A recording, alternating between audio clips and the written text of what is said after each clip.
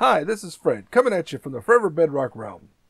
Today we're going to build 3 cheap and easy XP farms with a special farm thrown in, so stick around to the end to see it all. This first farm is real easy. Just put down a double chest, put a hopper into the back of it, put a furnace on top of the hopper, put a lever on the side, the front, the back, somewhere on the furnace, put a hopper on top going into the furnace, and a chest or double chest on top. Now to use it, all you need to do is put some sort of fuel in, some sort of something to smelt in, and let it go through. To collect XP, you just wait till that double chest is full, flip the lever to turn it off to stop it, wait till something smelts, and then grab that thing out of there. You can do this at any time, but you get the most XP if you let that double chest fill up at the bottom and the hopper. I build one of these XP farms in almost every new world I have. Here's the one on the realm. Okay, the level 2 XP farm is much like the first one, except we throw a villager-powered potato farm on it, so you don't have to worry about putting any things to smelt in there, just getting some fuel. First, you want to mark out a chunk. You can use chunk base. I like to use math. Link in the description. Dig a hole near the center of the chunk. Fill it with water. Till the dirt 4 blocks from the water in all directions. Widen each one of those little spokes by 1, and then fill in a diamond shape. Plant potatoes now, because you want to get those suckers ready to go before you get a farmer in there that needs a bunch of potatoes. Put a composter on the water block and a light block on top of the composter. Now yes, I'm using glowstone here, but you don't need to go to the nether to get that. You can kill a bunch of witches. They'll drop it. Making a cheap and easy hostile mob farm. Link in the description. Dig this weirdly shaped hole at one of the points. Like before, put down a double chest, a hopper, a furnace, a hopper, chest, a lever. Put a fence post on the hopper. The farmer villager will throw potatoes at the other villager we have, and the fence post will stop it from getting to the villager and instead will go to the hopper for us. Throw a slab in front of the hopper, that's for the villager to stand on. And let's add some stairs and a light to make it look nice.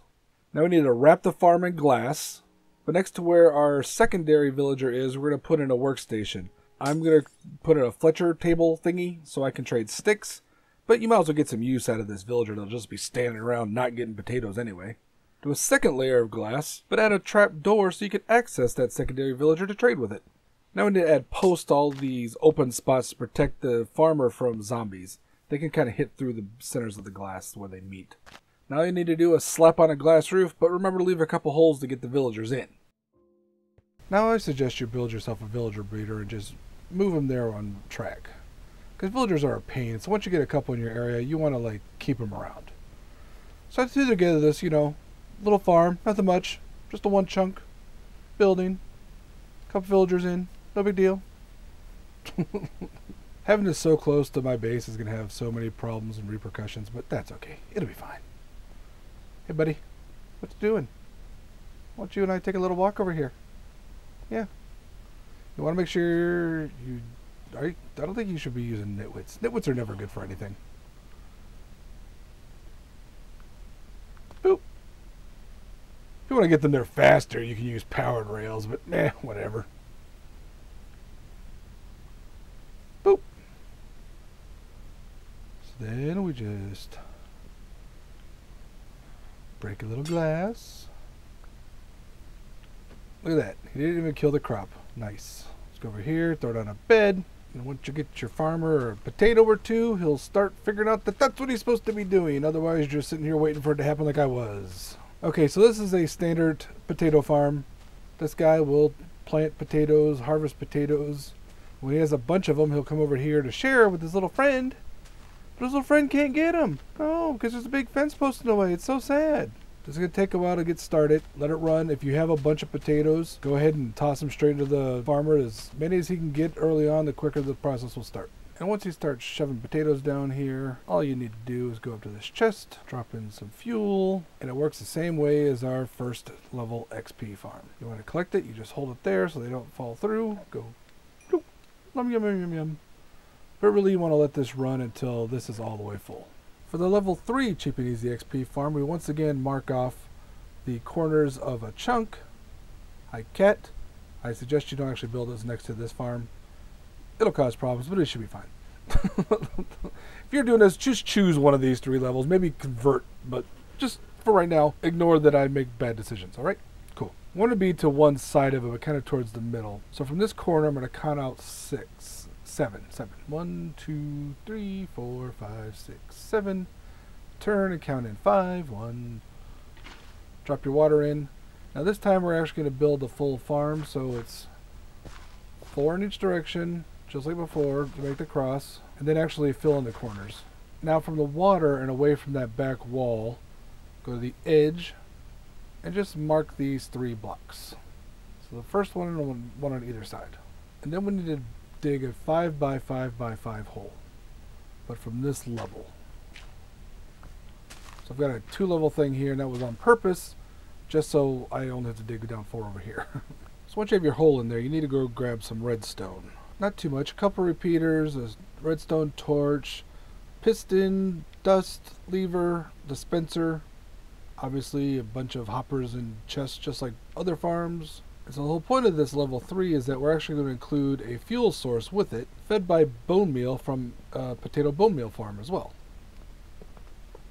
And we tower up with the hoppers there. So down in this back corner you can go ahead and throw in some more solid blocks. Because you don't have to dig out the whole 5 by 5. It's just easier this way. We got to get a little trixies, which is why we're so far down. So put that there.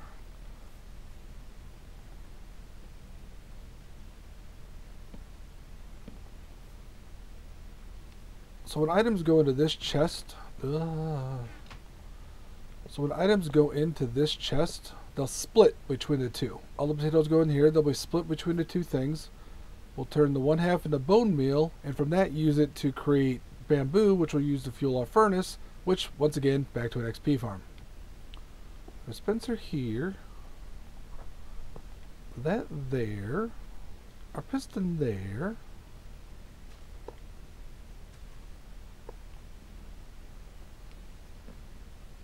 And hoppers like that. So go ahead and plant your bamboo here. Okay, let's put the redstone in to power this sucker. First thing I'm going to do is actually put another layer of dirt back. I know, it was easier for me to say 5 by 5. You know, just okay. Now we're going to have redstone components over here, so we use a non-standard block. Just fill this in with dirt. Put one of these here. Little, whoops, that's an X. Little redstone. Another block. Another block. Repeater here on 2 ticks. Repeater here on 2 ticks. One more block there. And a torch there to power the clock. Then we throw on a switch just so it's not running constantly. Now we throw in a little more dirt just to make sure that our bamboo doesn't go flying everywhere. We're not going to put it all in yet because we have to remove this composter until we get all of our farmers there. You see how that's linked up? That's not good. We don't want that. So once you've got it to this stage and you removed your composter, go ahead and put glass around. And when you get to this section, go ahead and finish that off. And then this is where our villager will be standing.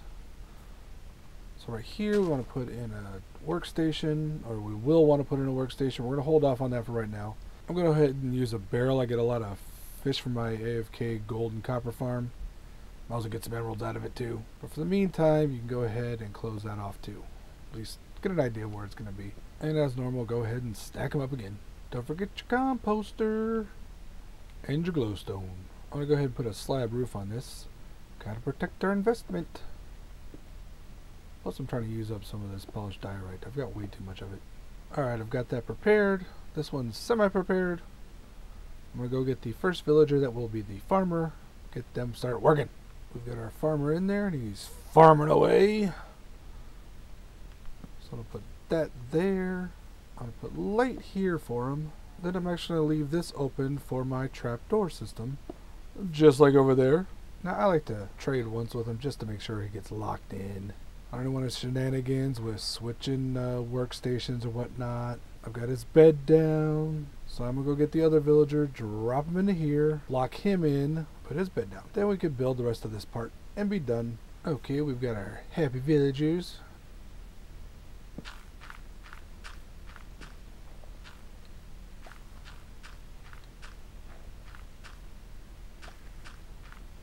Oh, it's already got potatoes coming through. potatoes here, but not in here, which tells me I put this hopper in wrong. I do this all the time. When you want stuff to burn, you put it in top. When you want it to burn this fuel, you put it in the side. But here's the thing. Keep this locked. We do not want potatoes in here yet, because we need to get a huge backlog of bamboo in before we can actually start using this farm. You want to grab as much bone meal as you have and just cram it into that dispenser. We need to load up essentially both these hoppers with as much bamboo as possible, because bamboo burns quickly per potato. It's not exactly AFK, we have to turn it off, you know, we wanna keep it in control.